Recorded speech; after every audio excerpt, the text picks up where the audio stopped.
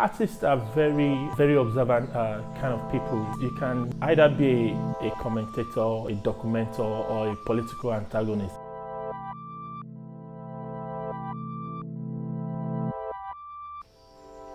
My name is Alimi Adewale. I'm a Nigerian artist. I use the medium of painting, sculptures, and installations to explore urban issues and the life of everyday people in cities.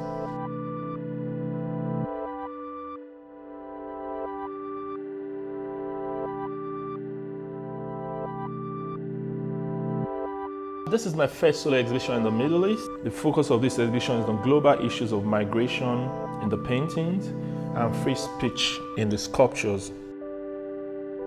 The reason why the exhibition is called Intersection is because of different materials and mediums that I've employed in this body of work, which comprises of the Dhurrie Rug, dye canvases, bronze, and stoneworks.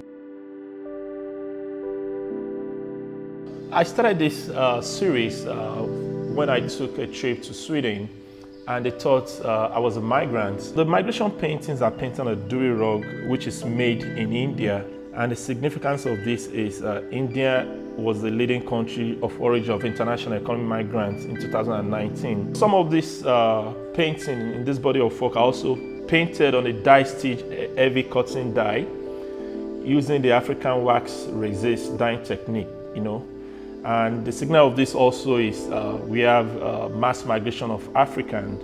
These faceless sculptures, which I titled Anonymous, are everywhere in the world where the people are anonymous, where the governments don't put them in their decision making.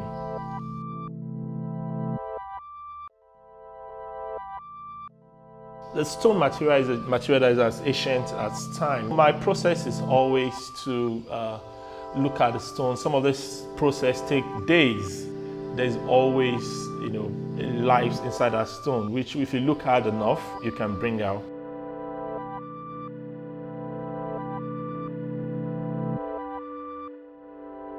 Artists have always been finding different mediums and approaches to express their theme. The artist doesn't take a stand.